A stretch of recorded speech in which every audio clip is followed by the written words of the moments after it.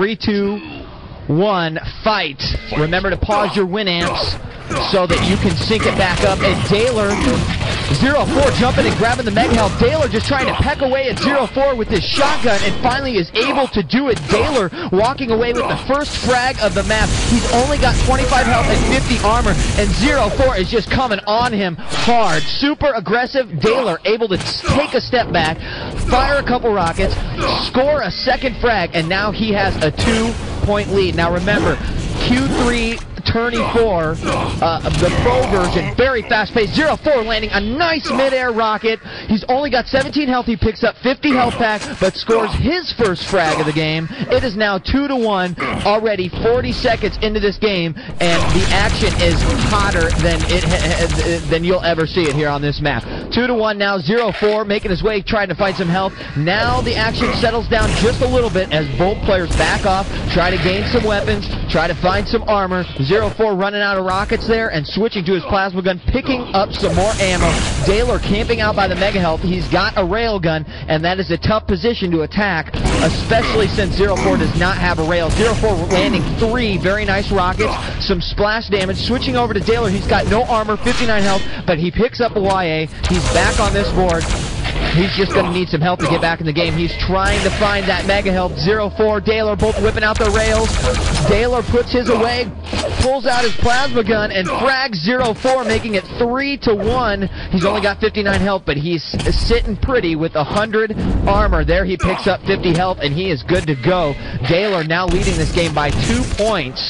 The QuakeCon 2002 champion taking on the last year's World Cyber Games champion. It doesn't get any better than this. Two guys who potentially have a lot of momentum and a lot of skill to be able to win those positions and head over to Korea. Actually, I think both of these guys are already going, but for spectating pleasure, this does not get any better.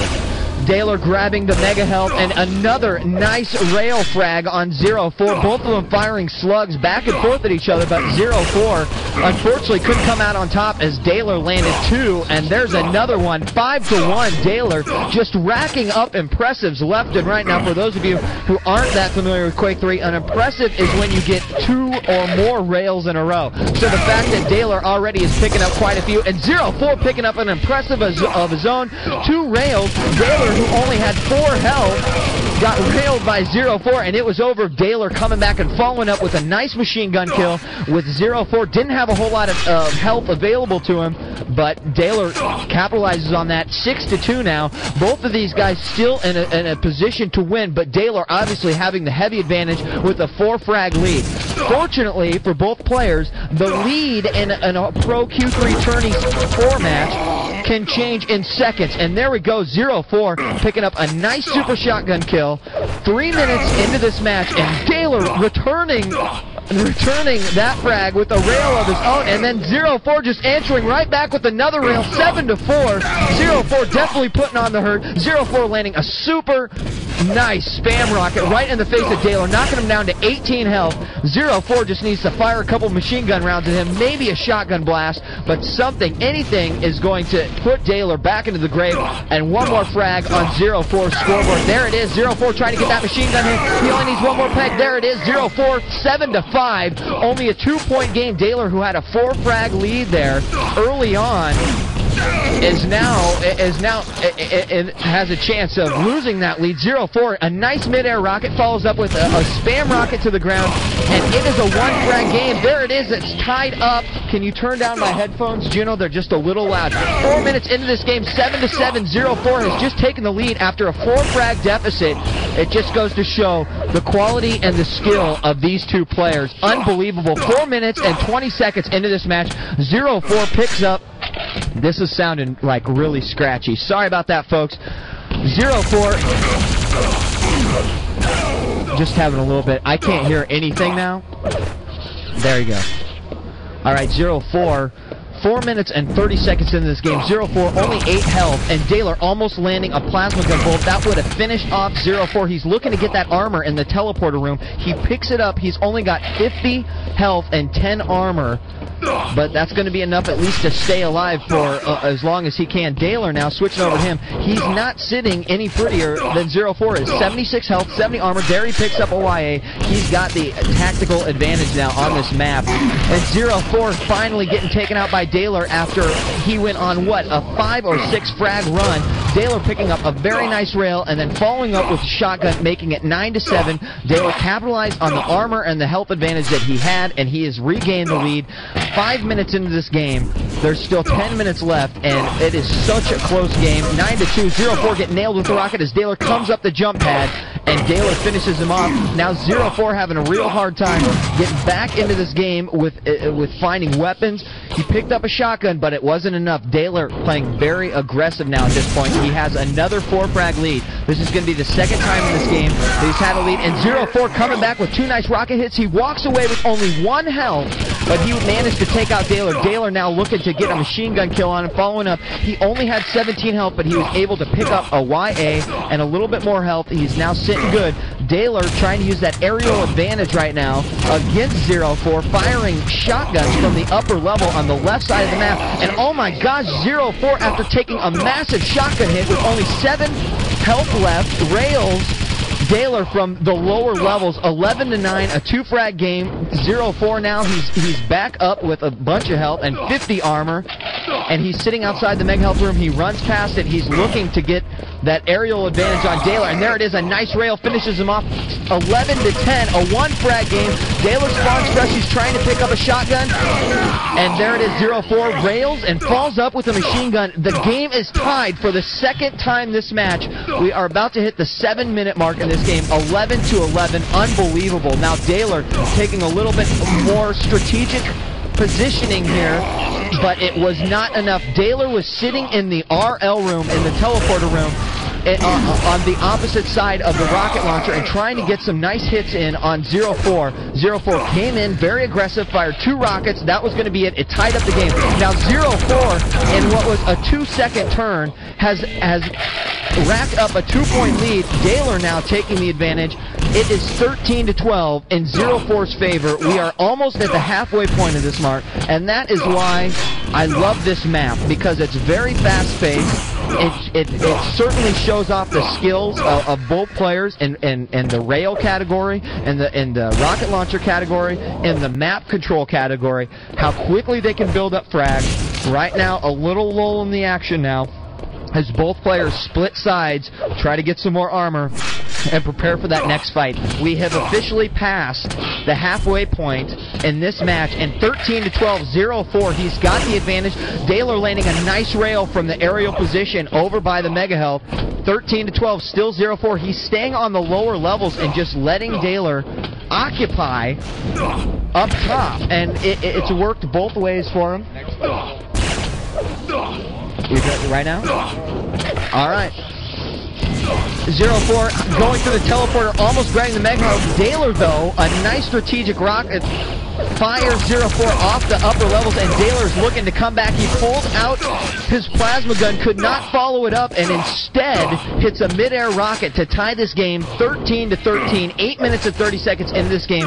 Daylor, 175 health, 126 armor, and 8 minutes and 30 seconds have surpassed. ZeRo4 now in the rocket launcher room near the teleporter. Daylor trying to get in there. He hits a nice rocket on ZeRo4, pops him up into the air, but ZeRo4 landing 2 of his own. Daylor now only 2 health, and Daylor looking to get that YA, looking to pick it up. Oh my gosh, 7 health and 50 health. He takes out ZeRo4. He takes the lead, 14-13. The 9-minute point of this game has been reached. ZeRo4 looking to follow up with that frag. All he's got to do is land this 1 rail on Daylor. He's unable to do it as Daylor goes to the teleporter, and Daylor returns fire with his own railgun shot. 15-13, a 2-point game. Daylor falling down for the frag. A nice close-range rocket. Oh my god, ZeRo4 ties it back up with 2 nicely placed rockets off of a freshly spawned Daylor. 9 minutes and 20 seconds have passed in this match. Less than 5 minutes to go, folks, and it does not get any closer than this. ZeRo4 picking up. He's taken the lead 16-5. A nice rail hit. Daylor gets several plasma gun bolts in there, but ZeRo4 immediately retreats to the middle room where all the health is located. He picks up. He's got all the health and he's got all the armor he's going to need now. He picks up another YA, a railgun, and he is on his way to the mega health to hopefully meet up with Daylor. And there is yet another rail for the first time this match. Actually, no, the second time this match, ZeRo4 has taken now a 2-point lead. I don't think either of these guys has had more than a 2-point lead, with the exception of the first minute and a half, which Daylor was holding 6-2. ZeRo4 finally picks up that mega health. A nice, impressive rail by ZeRo4, and oh my gosh, another one as Daylor ejects himself from the plasma gun platform. ZeRo4 follows up with the rail, and now ZeRo4 taking a very strong lead. Remember, the QuakeCon 2002 champion Daylor versus last year's World Cyber Games champion ZeRo4. A super exciting match. 19-15. No, let's make it 20-15 as ZeRo4 racks up his lead here. Another nice rail. It is 20-15 in ZeRo4's favor, and he has certainly taken control of this map. Now, when I interviewed Daylor at QuakeCon 2002, he has always said that that ZTN3 Tourney 1 has not been his best map. Traditionally, ZeRo4, he's fared better on this map, and certainly the ability to come back and regain control of the map and to stay cool when your opponent has the lead on him, he's worked on it, and he's definitely working it in this match right here. ZeRo4, though, taking a nice rail by Daylor. Oh my gosh, he follows through. He takes a little bit of his own splash damage. He opens up the door, and there is Daylor. He takes him out. His limp corpse falls to the ground, and it's now 21-15. We've got less than 4 minutes remaining in this match, and it's looking like ZeRo4 is wanting to widen his lead to make sure there is no chance of Daylor coming back and winning this match. Now, Daylor coming off an impressive win versus Moonshine last round, where he scored 30 frags to only Moonshine's 4. That was on PRO-Q3TOURNEY4, and that is a very impressive score on that map. It just goes to show the caliber of the players. Daylor is high up there, and he is definitely making his mark. But ZeRo4 in what I would believe is another surprise turn of events. A lot of people saying Daylor is going to walk away from this one, not have any problems. He defeated Fatality twice at QuakeCon.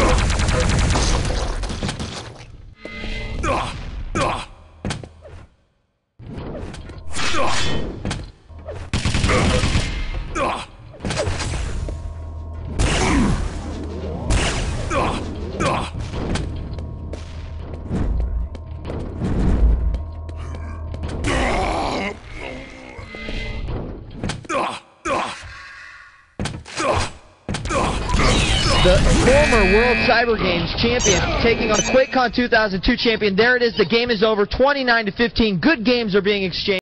Live from the World Cyber Games in New York City. And only on the Team Sportscast Network, TSN. This is djWHEAT here live at the TSN casting booth. I've got here specifically for Gator 519. I've got ZeRo4, John Hill. Now, John, you defeated him. Q3 Tourney 4. You know, what do you think? Was it map? Is it you're practicing? I want to hear it from the man. Well, like I said at QuakeCon, I had a bad day. I just had a bad day, and coming here, I practiced just as much. I was kind of nervous a little bit at the beginning. He did surprise a lot of people at QuakeCon. Didn't want to take him lightly, but once I calmed down my nerves, started railing him, everything just came together.